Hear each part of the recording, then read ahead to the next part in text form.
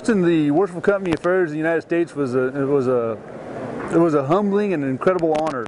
It was really a little bit undescribable. They've been around for 650 years. That's their first time they've ever tested on foreign soil. We had a good showing. The guys did really well. We had 3 guys pass everything, 4 guys pass half, and so it was a tremendous experience. So that I could not be an examiner in America. Because I would have, as an educator, I'd have a lot of students that I'd be examining, and I really wanted to get back to the industry and be a part of the examination process, but I felt it was unethical to do that as a school owner in the U.S. So my obvious option was to do it with the Worshipful Company, and being an FWCF, it was one of the options that I had available to me, so that's why I did it.